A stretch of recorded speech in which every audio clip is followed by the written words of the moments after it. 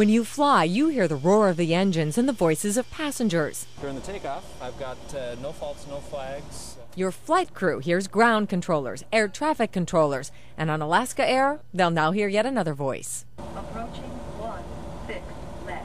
Alaska is demonstrating this new safety software. It's being installed on all its planes.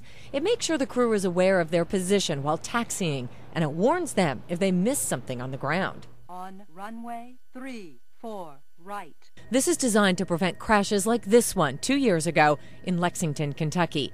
49 people died. Investigators determined the pilot did not pay attention to the clues that he was on the wrong runway.